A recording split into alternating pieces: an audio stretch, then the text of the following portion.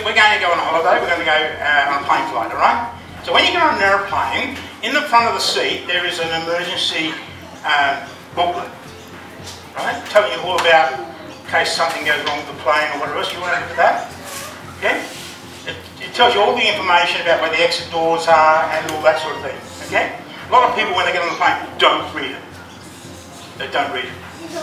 Okay? So we're going through the process of reading it. You happy? When you get on an aeroplane, you actually have to have a boarding pass. Right? So I've got a whole pile of boarding passes here. This one here, this is going to Beijing and it's going by American Airlines and it's seat 12D. Okay? This one here is going to Las Vegas and going by American Airlines, seat 8B. This one here is going to Paris, right? Seat 24A. Okay, and they're all got different group numbers. So group 2, group 3, this one's group 5, and they're all different. See down here, this is boarding pass going to Lima, the American Airlines and that sort of thing, seat 14A. Okay, so they're all different.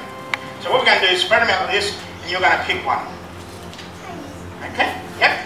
So we're going to put them aside. Okay, so you need to hang on to that for a minute because that's your boarding pass to actually get on the plane. Got that? Okay, yep. Alright, now, I don't know if we'll get away with this, but we're going to have a go at it, right? This is a list of all the different drinks that you can actually get when you get on the plane. So you can have a beer, or champagne, or gin and tonic, or a blue martini, or red wine, or Russian vodka. So I don't think we're going to get away with this. So there's a whole stack of different drinks. See that? Right? Squeak. All different. Okay? Right, now, give me a number between 1 and 20. 19. So 19 is a Manhattan whiskey. So you just ordered a Manhattan whiskey, okay? Right? And so under this bag here, I predicted that you would order a Manhattan whiskey, okay? Because you're under 18, they've got orange juice. Bit bad luck. I've got to make it forget this. Okay. Now, this book here is a book containing all the different movies that you can see on the plane where you're flying. Okay? Yep? Yep? Alright, so we're going to go like this. You're going to tell me when to stop. I'm going to go, you're going to say stop. Stop. That's the movie you're going to see. Alright? On the flight. Happy?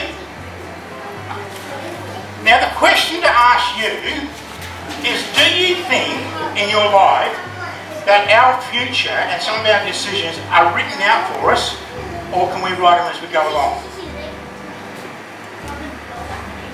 You don't know? So, can you control the future and what happens to you? Sometimes, yes. This is our emergency piece that we had when we got on the plane, yes? Alright? Would you like to have a look at the movie that the people are watching? What is the movie they're watching? They are watching Indiana Jones. It's the movie. Where were we flying to? Oh, I didn't ask you that. Where were you flying to? You're flying to Cairo, Egypt, yes? Have a look along the top up here. You will see written across here, E-G-Y-P-T, Egypt. And down here, C-A-I-R-O, Cairo. Yes? What seat were you going to sit in? C.